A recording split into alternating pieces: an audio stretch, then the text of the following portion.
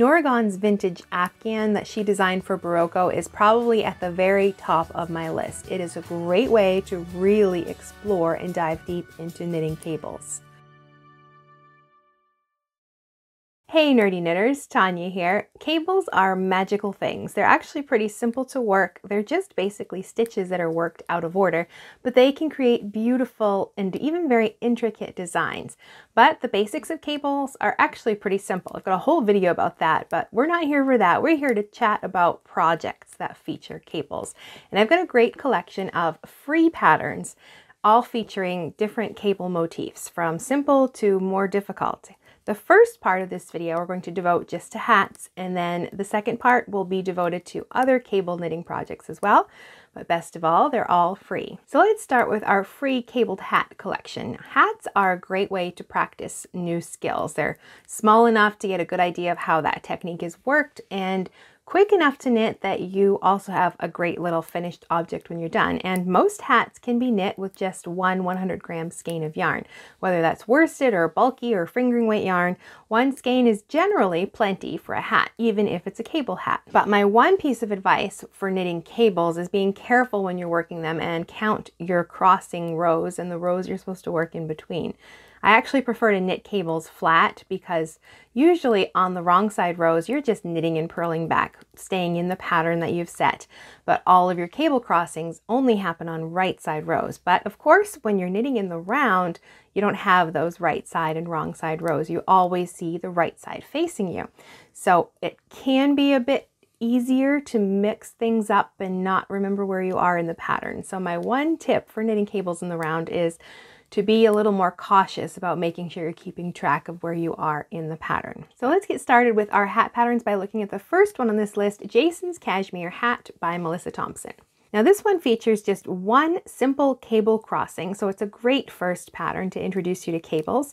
The brim is worked in a knit 2 purl 2 rib. It's worked in a pretty long section, so you can fold it over for a double brim if you want, but of course that's easily adjustable. You could make it as long or as short as you want. And the cable is pretty simple. It's one 6-stitch left cross cable, and this alternates with a little section of rib as well. So it almost acts like a ribbed hat. That's cables, so they do pull in, but that little bit of ribbing in between also gives it a nice stretchability. So it, even though it only comes in one size, it should fit a pretty broad range of head sizes. Now this one only has written instructions. There's no charts for this, but it's definitely beginner friendly because it's just one cable. And it just takes one 100-gram skein of Aran weight yarn. Then we have the Antler Toque by Tin Can Knits. This is a really beautiful hat. It starts with a knit 1 purl 1 rib that's knit long enough to allow for a double fold. And that, of course, is certainly easy to adjust. You can knit it short if you want, or knit it long for that double fold.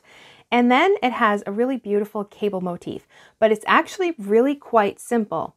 You just have two 4-stitch cables, a right cross cable and a left cross cable, but the placement of them is what gives you this really pretty design. And even the crown is lovely. The cables come together and it sort of looks like a large flower on the top of a hat. So they've really taken care to make sure that everything really flows from one part to another. This one does have written and charted instructions, and there's also a free photo tutorial on their website as well. But it's definitely easy enough for beginners who are ready to knit cables. This one comes in 4 sizes from baby to adult, and most sizes will take just one skein of worsted weight yarn. Next we have Lake Reed by Asita Krebs. This one also has a 1 by 1 rib brim, and the major motif is also the same as what you'll see in the Antler Toque, but this one is divided up with some twisted stitches and smaller cable patterns in there as well.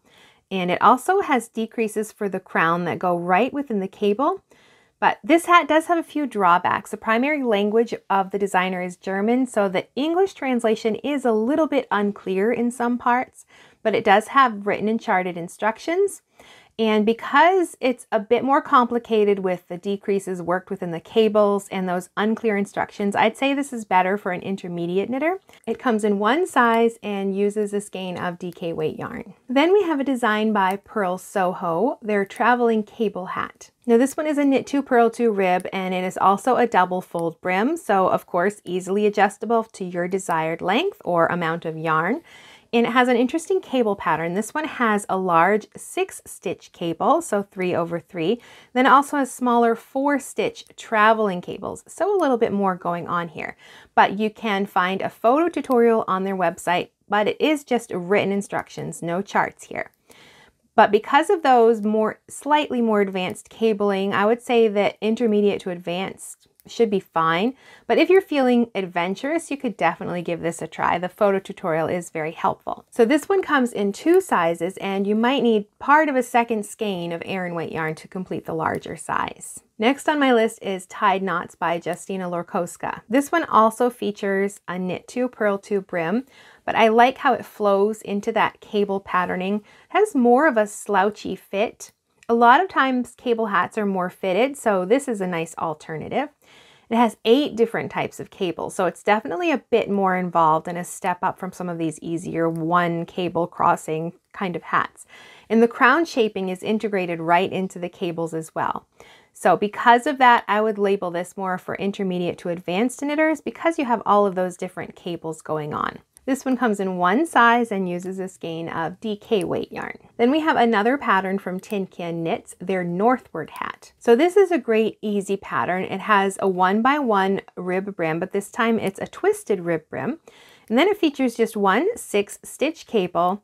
But then as you get to the crown decreases, it's integrated in that cable and the cable changes as well. It gets slightly smaller so it fits into the crown shaping. This one only has written instructions, but it's definitely beginner friendly. It uses bulky yarn. It just has 1 type of cable, definitely good for beginners. And the pattern includes 4 sizes and all of them use just 1 skein of bulky weight yarn. Number 7 is the Road Trip Hat by Kara McKinley. This one is a knit to purl to rib and it flows right into the cables. I really like when designers plan the ribbing so it flows into the pattern of the hat. Now this one has a 6-stitch cable as well, and it's alternated with smaller left twists, and as you decrease for the crown, that 6-stitch cable is going to change to a 4-stitch cable. So she's really taken some thought to see how everything will fit together in this hat. It does include written and charted instructions, and it also has a cowl pattern as well, which is also free.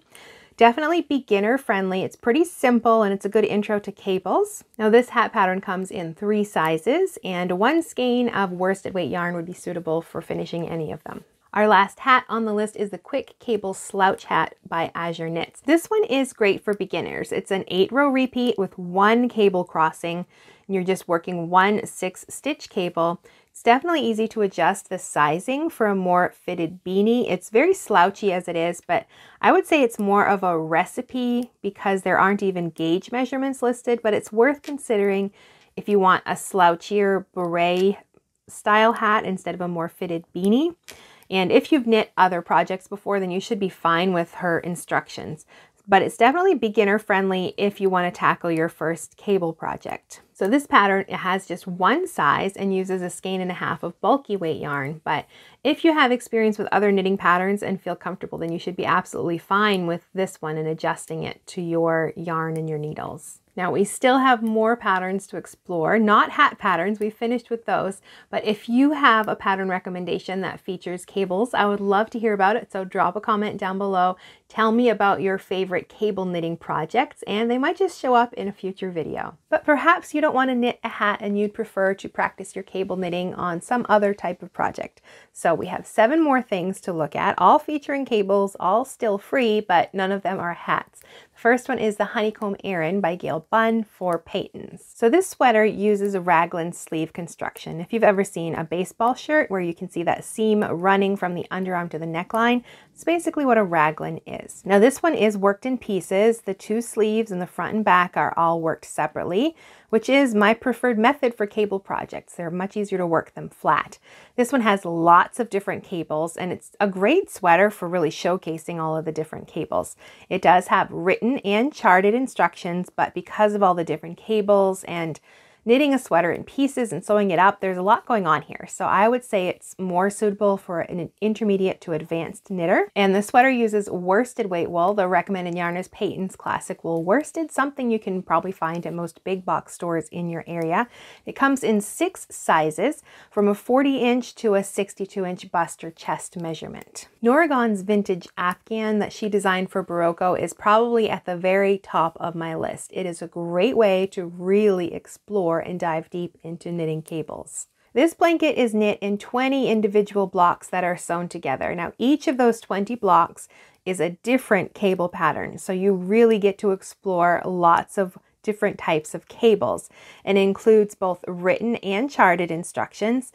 But because they do get a little more difficult, I would say that it's best for an intermediate to advanced knitter. But if you're new to cables, you could start with the simpler blocks and then sort of gradually build from there. If you're feeling adventurous, you could definitely do it. So this blanket comes in one size. It's 40 inches by 60 inches, and you'll need 5 different colors and 4 skeins of each color. Now, if that seems like too big of a project and you want something smaller, then you could try the Traveling Cables Hand Warmers by Purl Soho. Now, these are fingerless mitts with 4 different cables, and it also has a knit to purl to rib cuff, and then the stockinette is worked along the hand and the thumb. The cable pattern's worked just across the back of the hand. It's just written instructions, but it does also include a photo tutorial. But because you have quite a few different cables going on here, I would say this is more for an intermediate knitter. They come in just one size, but 1 skein of sport weight yarn will be plenty for knitting these mitts. Something even smaller that I would say is definitely a stash buster would be the Main Street Cup Cozy by Tin Can Knits. This one is great for leftover bits of yarn. It only uses 50 yards of DK weight yarn. It's worked in the round. You have a bit of 2x2 rib at the top and the bottom, and you're just using 1 basic cable in there, and it does have written and charted instructions. Definitely beginner friendly. This is a great little project to tackle if you just want to try out cables and you've never done it before. Comes in just one size, but definitely easily adjustable and would stretch over lots of different cups, and it uses just 50 yards of DK weight yarn. So it's a really great little leftover stash buster. Would make great gifts as well. So if you like to give mugs or coffee or gift cards to somebody's favorite coffee shop, then knitting them a little cup cozy to go with it could really personalize that gift as well. It just uses up bits of stash yarn. Next on my list is another design by Norah Gaughan, the Beatnik sweater that she designed for Knitty. So this sweater uses a set-in sleeve construction. So you've got that shaped sleeve cap. You're knitting everything in pieces and then sewing them together. It has a bit of twisted rib at the cuffs and the hem, and this really lovely boat neck collar. I really like the way that stands up. There's a lot going on though. You've got the twisted rib, there's moss stitch that's used at the sides of the sweater and on the sleeves. Then you have this large central cable panel, and then there's cables to either side of that. Lots of different cables and things going on in this design. Now this one is charted only. There are no written instructions for the cable patterns in the sweater. So definitely more to intermediate to advanced knitter would be more suited for this type of sweater. This one comes in 7 sizes, from a 32 to a 56-inch bust, and it uses Aran weight yarn. Then we have another Patons design, their must-have cardigan. Now this one also uses a set-in sleeve shape like the Beatnik sweater. So you're knitting everything in pieces and then sewing it all together. And there are lots of different cables going on here as well, but everything's set up in 2 separate panels, and the pattern tells you when to knit each of those panels. So it's pretty easy to follow. And it does include charted and written instructions, but because there's a lot going on, I wouldn't say it's super beginner friendly, but an intermediate to advanced knitter should absolutely be fine. This one comes in 4 sizes, from a 34 to a 41-inch bust, and also uses their Patons Classic Wool Worsted, so worsted weight yarn. Then we have a really pretty cowl, Nennir by Lucy Hague. And this cowl uses Celtic cables, and I just think it's lovely. Lucy Hague has lots of different designs that feature these interesting interwoven Celtic cable crossings. And this one is free, of course. It's knit lengthwise. So you're starting with a provisional cast on and working the full length of the cowl and then grafting the cast on with that final row together. so it ends up being a seamless cowl. But it would definitely be easy to knit more repeats to make it larger, so you could make more like an infinity scarf size, or you could just cast on with a regular cast on and knit a scarf instead. There are lots of cables and crossings going on and special stitches in there. And the pattern does only include charts, but she had a lot of requests about written instructions, so she does have them on her website now as well, so I'll link to that as well. But because of everything that's going on here, I would say it's more suited to an intermediate to advanced knitter. The cowl pattern comes in just one size, but like I said, it's definitely easy to adjust. You could just make a scarf instead, or it could make it longer. And if you make her recommended size, just one skein of fingering weight yarn will be plenty. But I think it would be lovely to make it longer and turn it into like an infinity scarf. That would just be lovely. I really like a lot of her designs. If you like intricate cables, then it's worth looking at Lucy Hague's designs. Now, if you want to knit a cable project, but you're not feeling super confident in your cable knitting abilities, I've got the perfect video for you. This video right here explores the different ways to knit cables with and without cable needles, how to read those instructions you'll find in knitting patterns specific to cables, how to block them, and lots of tips. So click right there, settle in with your knitting, and let's chat about cables. I'll see you in the next video.